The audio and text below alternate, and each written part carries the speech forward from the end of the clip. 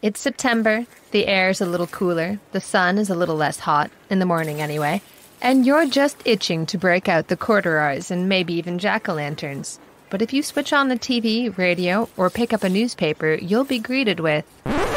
Higher education is facing a student mental health crisis. The case sparked conversation around student mental health. Look into campus life in Canada today. This is one of the things that you hear about, that there's a mental health crisis. New this morning, a survey from Gallup shows an alarming increase in mental health struggles among college students. The report released overnight.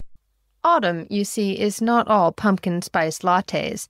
It's also about sensationalized reports on the supposed mental health crisis in universities.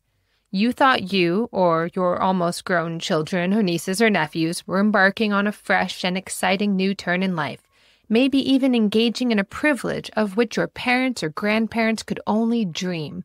But no, you'd be wrong. Scroll the news and you'll find stories of rising rates of depression, anxiety, and even suicide on university campuses.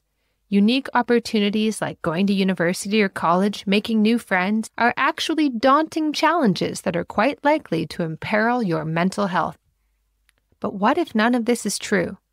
What if the student mental health crisis is a myth? Visit patreon.com/Ashley A. Frawley